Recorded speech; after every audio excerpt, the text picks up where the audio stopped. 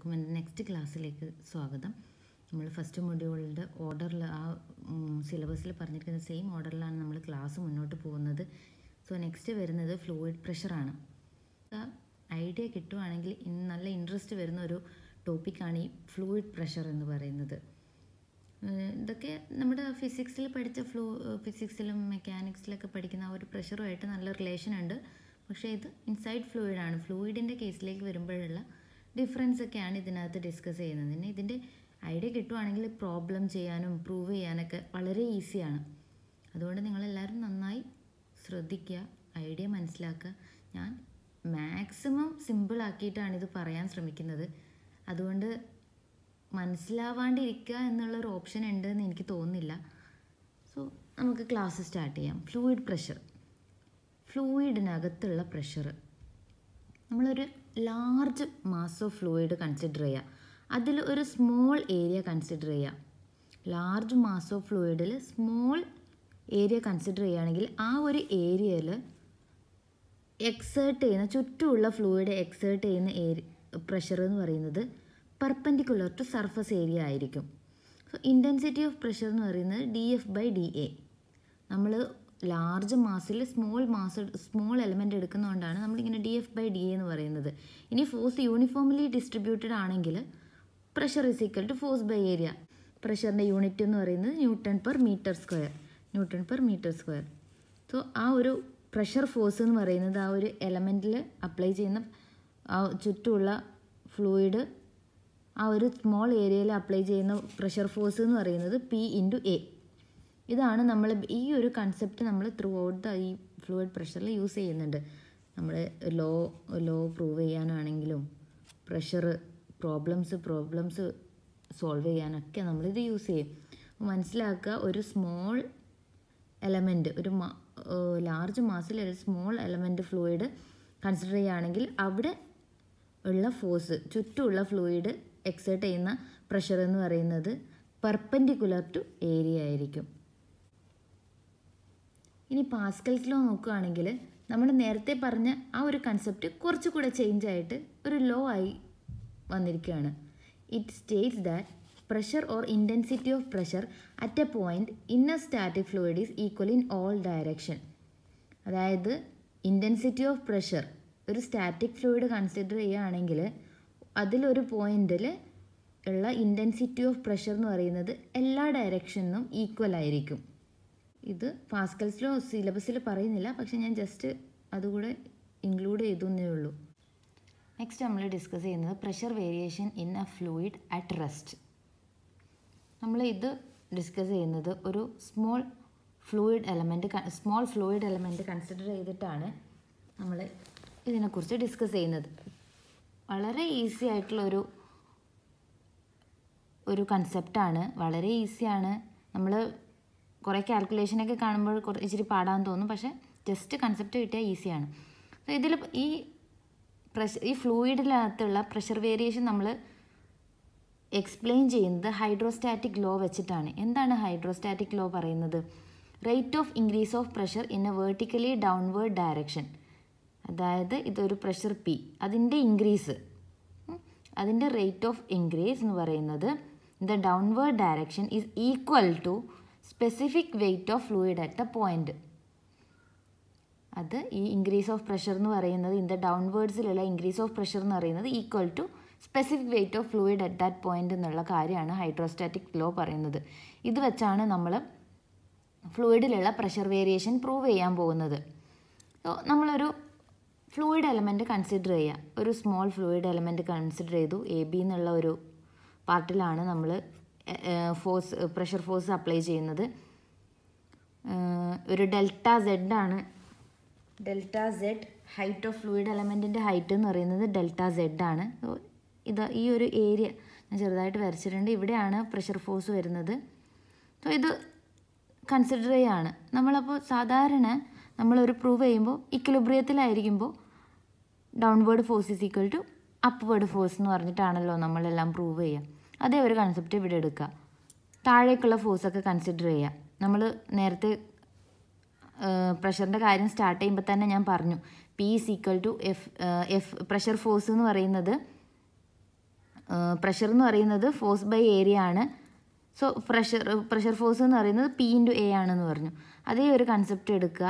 ഇവിടെയുള്ള pressure force എന്ന് പറയുന്നത് P ഇൻറ്റു ആ ഒരു ഏരിയ ഡെൽറ്റ എ പ്ലസ് താഴേക്ക് പിന്നെ എന്താ ഉള്ളത്, വെയ്റ്റ് ഓഫ് ദ ഫ്ലൂയിഡ്, അതെന്താണ് mg. mg ഈക്വൽ ടു ഇനി അപ്വേർഡ് ഫോഴ്സ് എന്തൊക്കെയാണ് ഉള്ളത് നോക്കാം. ഇതുപോലെ ഒരു ഏരിയ താഴെ ഉണ്ടല്ലോ, അവിടെയും ഇതുപോലെ ഓപ്പോസിറ്റായിട്ട് ഒരു പ്രഷർ ഫോഴ്സ് ഉണ്ടാവും. അതെന്താ, എത്രയാണ്, മുകളിൽ നിന്ന് P വരുന്നുണ്ട്. ആ P പ്ലസ് ഇങ്ങോട്ട് വരുമ്പോൾ ഒരു ഇൻക്രിമെൻ്റ് ഉണ്ടാവുമല്ലോ, ഓട്ടോമാറ്റിക്കലി ഒരു ഇൻക്രിമെൻ്റ് ഉണ്ടാവും. ഡോ P ബൈ ഡോ Z, അതാണ് നമ്മൾ പറയുന്ന ഏതാ, must be equal to rate of increase of pressure. ആ ഒരു increase of pressure Dr P by Dr Z ആണ്. ഒരു unit element ഡിസ്റ്റൻസിൽ Dr P by Dr Z degrees ഉണ്ടാവും. നമ്മുടെ എലമെൻ്റ് എടുത്തതിൻ്റെ ഇതിൻ്റെ ലെങ്ത്ത് എന്ന് പറയുന്നത് ഡെൽറ്റ Z ആണ്. So unit ഡിസ്റ്റൻസിൽ Dr P by Dr Z, delta Z ഡിസ്റ്റൻസിൽ Dr P by Dr Z into delta Z increment ഉണ്ടാവും. So ആ ഒരു പിയുടെ കൂടെ ഇത്രയും കൂടെ ആഡ് ചെയ്തിട്ടുള്ള ഫോഴ്സാണ് വരിക, into delta A. P plus Dr P by Dr Z into delta Z. ഇത് മനസ്സിലായോ? ഡോ P by Dr Z increment, ഇത്ര ലെങ്ത്തിലുള്ള ഇൻക്രിമെൻറ്റ്, അതാണ് ഡോ P by Dr Z into delta Z whole into area എത്രയാ, ഡെൽറ്റ എ. ഇത് രണ്ടും equal ആയിരിക്കും ഇക്വിലിബ്രിയത്തിൽ. So ഇനി നമ്മൾ ഇതിനെ എക്സ്പാൻഡ് ചെയ്യാം. mg എന്ന് പറയുന്നത് wait, mg is equal to എമ്മിനെ നമ്മൾക്ക് കൺവേർട്ട് ചെയ്യാം. എം എന്ന് പറയുന്നത് ഡെൻസിറ്റി എന്ന് പറയുന്നത് mass by volume. So mass എന്ന് പറയുന്നത് rho into density into volume, rho into volume into G. Rho into volume എന്താണ്, ഏരിയ ഇൻറ്റു ഈ height delta Z, delta A into delta Z. ഇതിവിടെ ഈ ഒരു ഇക്വേഷനിൽ അപ്ലൈ ചെയ്ത് കൊടുക്കാം. P into delta A plus rho G into M. എന്താ, ഇത് same equation, raw G into delta A into delta Z, raw G into delta A into delta Z equal to, ഇത് expand ചെയ്യാം, P into delta A plus Dr P by Dr Z into delta Z into delta A. ഇനി P into delta A ഇവിടെയുണ്ട്. So അത് cut ചെയ്തു പോയി. ഇനി ബാക്കി എന്താ ഉള്ളത്, raw G into delta A into delta Z equal to Dr P by Dr Z into delta Z into delta A. Delta A into delta Z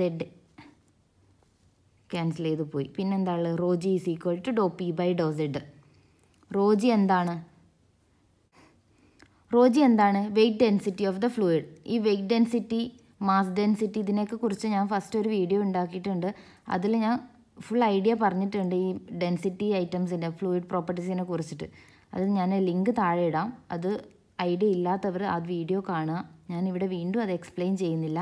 so raw G is equal to weight density W is equal to Dr P by Dr Z. ഇതാണ് proof. ഇതാണല്ലോ നമ്മൾ first പറഞ്ഞത്. എന്താണ്, rate of increase of pressure in downward direction is equal to specific weight of the fluid at that point. ഇതാണ് pressure variation പറയുമ്പോൾ.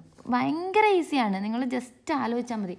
ഒരു fluid element എടുക്കുന്നു, pressure താഴേക്ക് ഒരു പ്രഷർ ഫോഴ്സ് കൊടുക്കുന്നു, പിന്നെ അവിടെ ഒരു വെയിറ്റ് വരുന്നുണ്ട്, പിന്നെ ഓപ്പോസിറ്റ് വരുന്നത് ആ പ്രഷർ ഫോഴ്സ് പ്ലസ് ആ ഒരു ഇൻക്രിമെൻറ്റ്, ഈ ഒരു ലെങ്ത്തിലുള്ള increment Dr P by Dr Z into ആ ഒരു ലെങ്ത്ത്, അത്ര ഇൻക്രിമെൻറ്റ് ഇൻറ്റു ഡെൽറ്റ എ. അങ്ങനെ ഫൈനലി നമുക്ക് specific weight density is equal to Dr P by Dr Z എന്ന് കിട്ടും. ഇത്രയാണ് pressure variation of fluid at rest വരുന്നത് ഈ ഒരു കാര്യത്തിൽ. ഇത് വളരെ ഇമ്പോർട്ടൻ്റ് ആയിട്ടുള്ളതാണ്. മിക്കവാറും എക്സാമിന് ചോദിക്കാനൊക്കെ ചാൻസ് ഉള്ള ഒരു പോർഷനാണ്. സോ ഇത്രയും കാര്യങ്ങൾ മനസ്സിലാക്കിയാൽ ഇനി നമ്മൾക്ക് മാനോമീറ്റർ എക്സ്പ്ലെയിൻ ചെയ്യാം നെക്സ്റ്റ് ക്ലാസ്സിൽ. ഇത് നന്നായി മനസ്സിലാക്കിയിട്ട് നെക്സ്റ്റ് ക്ലാസ് അറ്റൻഡ് ചെയ്യാൻ നോക്കുക. അല്ലാണ്ട് ഫസ്റ്റ് ഡയറക്റ്റ് മാനോമീറ്റർ നിങ്ങൾ പഠിക്കാൻ ശ്രമിക്കരുത്. ഇത്രയും കാര്യങ്ങൾ മനസ്സിലാക്കിയിട്ട് മാനോമീറ്ററിലേക്ക് കടക്കുക. സോ എൻ്റെ ക്ലാസ് നിങ്ങൾക്ക് ഇഷ്ടപ്പെട്ടു എന്ന് കരുതുന്നു. ടീച്ചറായിട്ട് വർക്ക് ചെയ്തിട്ടുണ്ട്, പക്ഷേ ഇപ്പോഴും ഞാൻ സിവിൽ എഞ്ചിനീയറായിട്ട് ഇവിടെ വർക്ക് ചെയ്യാണ്.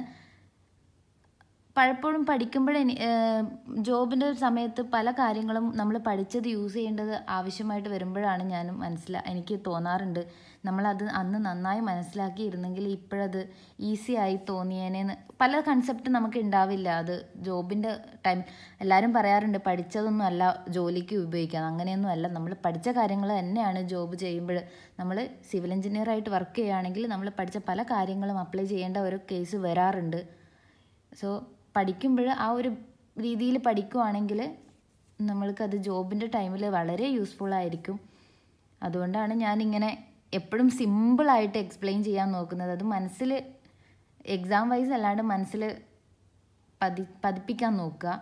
നിങ്ങൾക്ക് എന്നും അതൊരു ഉപകാരമായിട്ടേ ഉണ്ടാവുള്ളൂ. എൻ്റെ വീഡിയോസൊന്നും ക്ലാരിറ്റി ഉണ്ടാവില്ല. ഞാൻ ക്ലാരിറ്റി ഉണ്ടാക്കാൻ ശ്രമിക്കാം. സോ നിങ്ങൾ എല്ലാവരും സപ്പോർട്ട് ചെയ്യുക. നിങ്ങൾ ഫ്രണ്ട്സിന് ഷെയർ ചെയ്യുക. ഇത്രയും ഈസി ആയിട്ട് എക്സ്പ്ലെയിൻ ചെയ്യുകയാണ് ഞാൻ.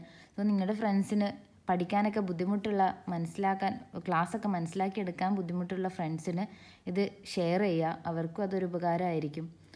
പ്രത്യേകിച്ച് സപ്ലി എക്സാമൊക്കെ അറ്റൻഡ് ചെയ്യുന്ന ആൾക്കാർക്ക് അവർക്ക് പെട്ടെന്ന് ഈസി ആയിട്ട് വേണം എന്നുള്ളതാണല്ലോ. അവർ കുറച്ച് ടൈമിനുള്ളിൽ ഈസിയായി പഠിക്കണം എന്നുള്ളതാണല്ലോ അവരുടെയൊക്കെ ഒരു എയിം എന്ന് പറയുന്നത്. സോ അങ്ങനെയുള്ള ആൾക്കാർക്കൊക്കെ നിങ്ങൾ ഷെയർ ചെയ്ത് കൊടുക്കുക. Thank you. നിങ്ങളുടെ എന്തെങ്കിലും അഭിപ്രായങ്ങളുണ്ടെങ്കിൽ കമൻറ്റിൽ പറയാം. Thank you so much.